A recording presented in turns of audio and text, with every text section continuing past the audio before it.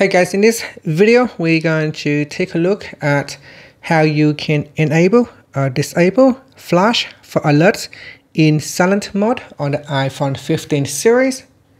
First, let's go back to the home screen by swiping up at the bottom of the screen. From the home screen, tap on settings.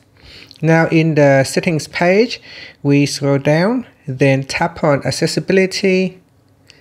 Next, go down and then go to the hearing section and tap on audio and visual. Then we scroll down to the bottom and tap on LED flash for alerts. In here, tap on flash in silent mode. Tap on the toggle button to enable or disable this feature. So when this is enabled, you can see even if you set your phone to silent mode, your phone still flashes for alerts when you receive notifications. And that's it. Thank you for watching this video. Please like and subscribe to my channel for more videos.